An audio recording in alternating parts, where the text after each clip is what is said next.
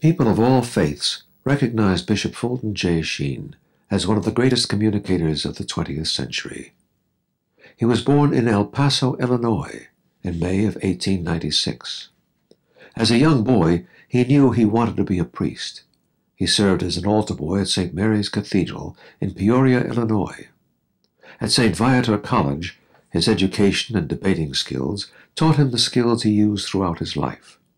His unique ability at being natural and at ease in front of any audience was noted early in his ministry.